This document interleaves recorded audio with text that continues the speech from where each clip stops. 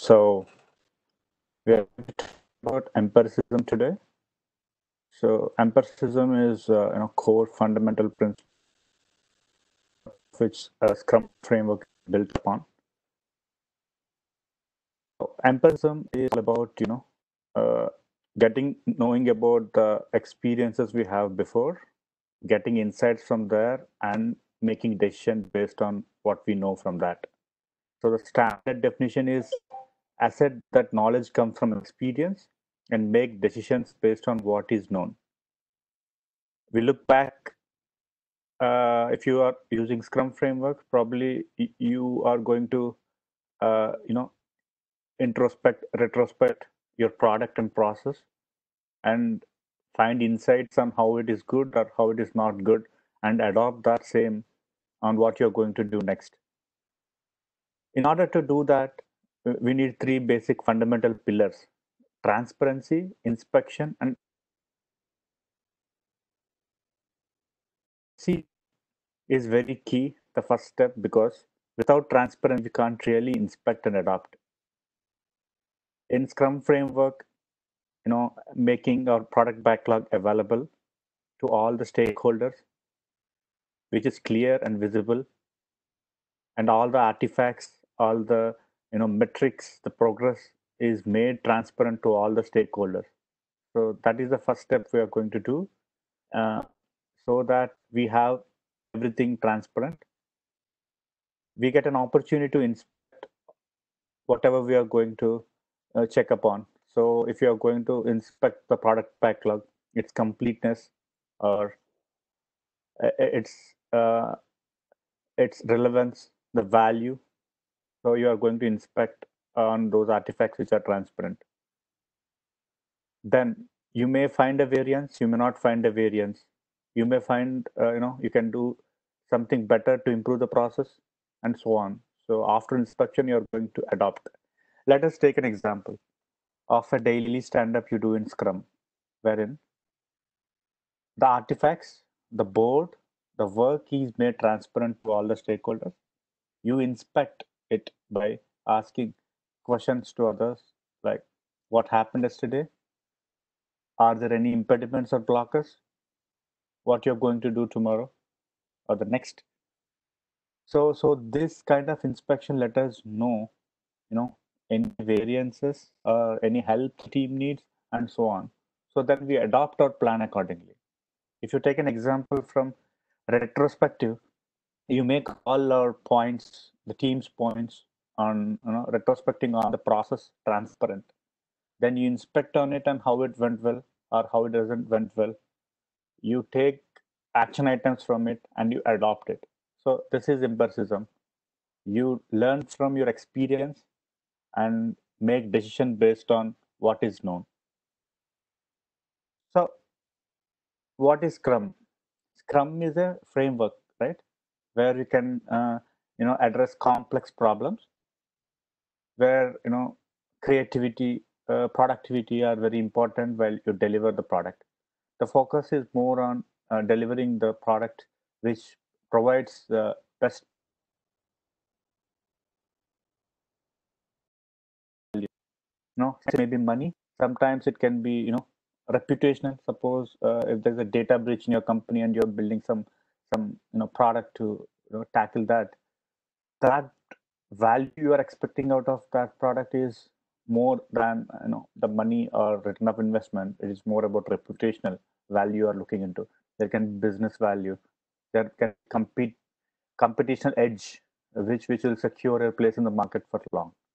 So Scrum is a lightweighted framework because the rules are very simple and less.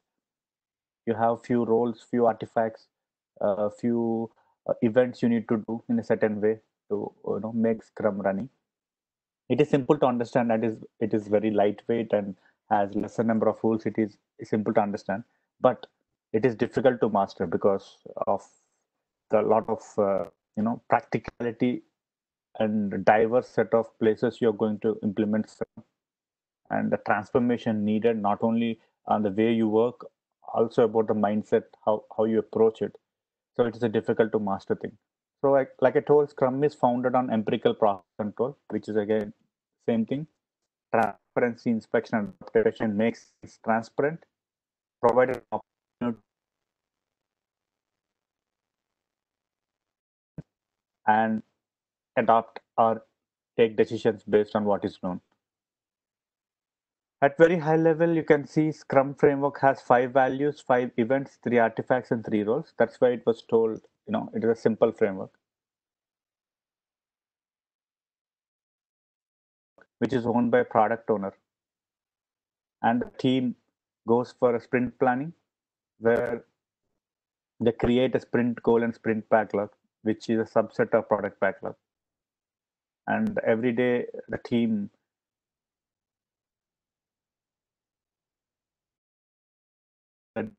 and once the iteration comes or the time box, then they will review the product so that an increment is created which is accepted or rejected.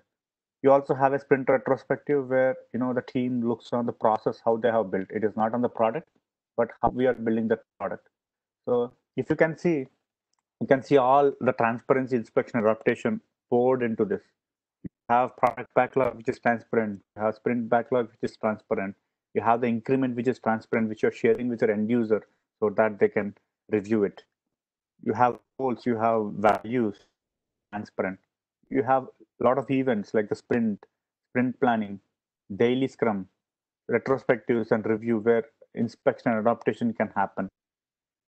Uh, so you have roles where people can do different things, take actions based on all the inferences. So this is all high level about Scrum framework. So as we go, we'll learn more. Thanks all for joining. Have a nice day.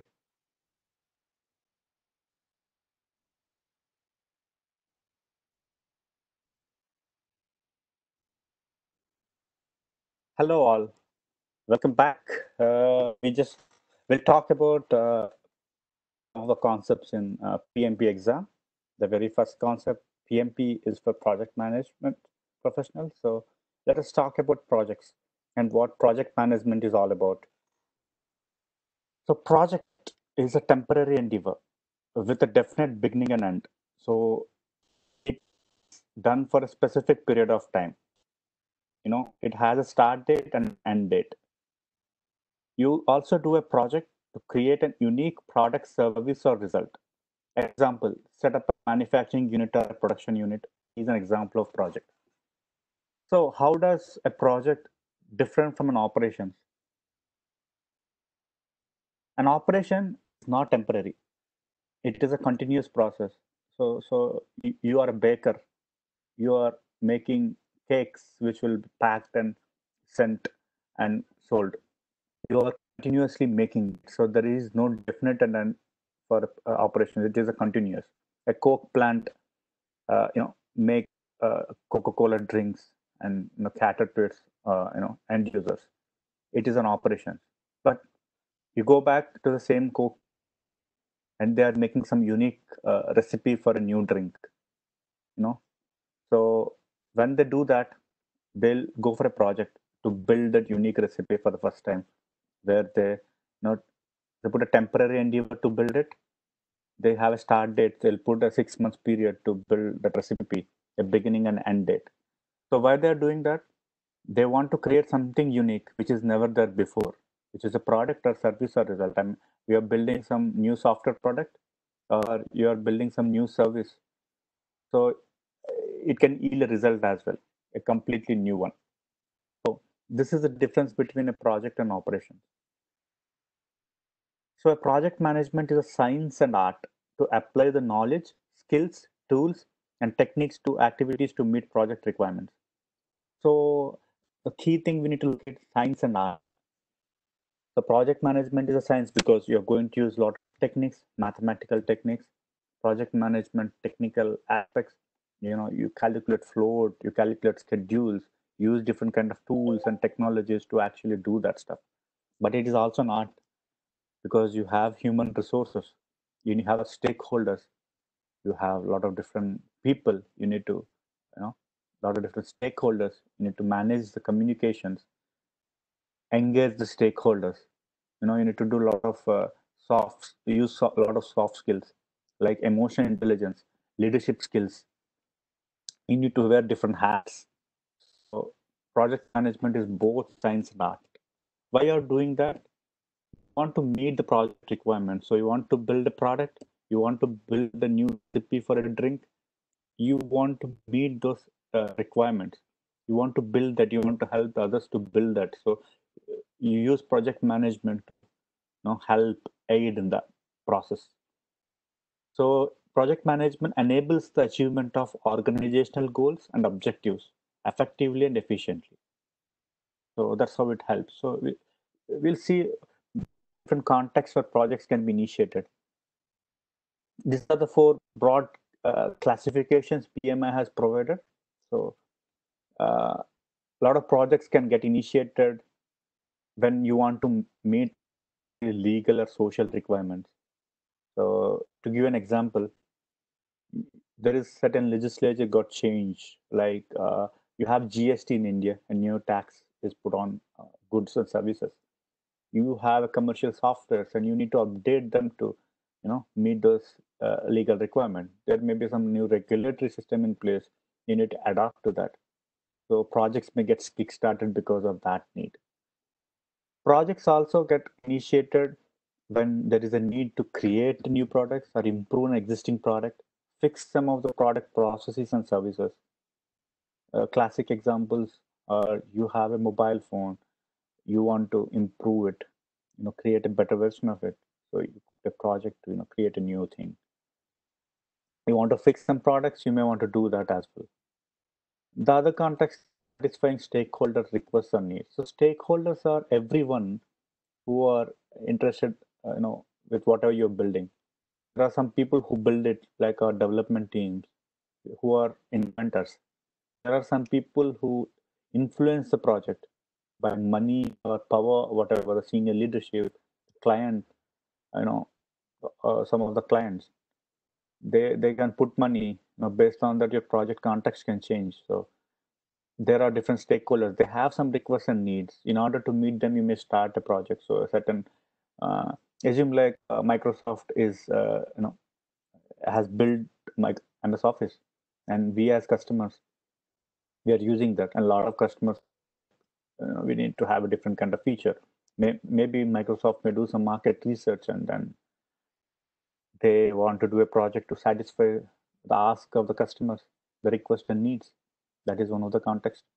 And the other one is implement or change business and technological strategies. So sometimes technology strategies can change as based on current scenarios. A lot of people may want to move to AWS cloud or a public cloud, or they want to have their data centers exposed as cloud services. So that can initiate new projects where you want to migrate or build something on cloud, or want to use different set of new technologies to make the move away from the legacy systems.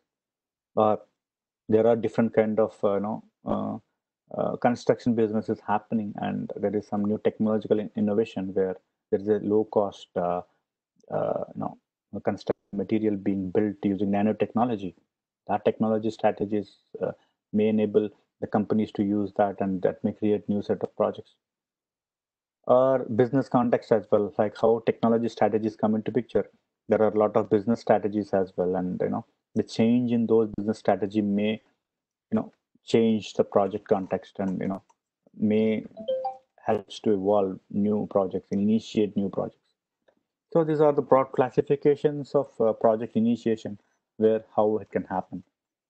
So why do you need project management? Because poorly managed projects or absence of project management result in a lot of things we don't want, like missed deadlines, cost overruns, poor quality, rework, uncontrolled expansion of projects. There is no boundary at all. It's going, you never know how to control it.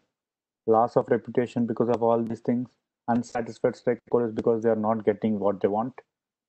Failure in achieving objectives for which the project was undertaken. So these are all the problems when you don't have project management in place or project manager to run it. So as a project manager, you are there to proactively look into these things and make sure that these things never happen.